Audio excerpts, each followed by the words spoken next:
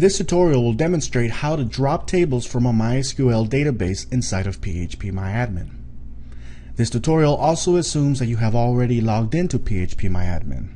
Let's begin by selecting a database from the left-hand menu. You can see that a list of tables is listed on the left-hand column as well as on the right-hand side.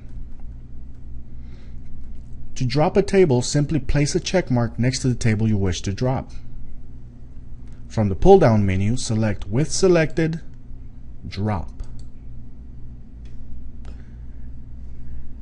You are asked to confirm whether or not this is something you really want to do.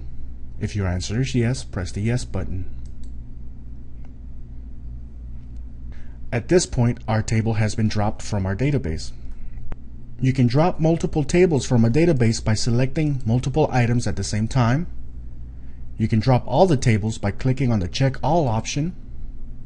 And then from the With Selected drop-down menu, select Drop. Once again, you are asked to confirm whether or not this is something you really want to do. If your answer is yes, press the Yes button.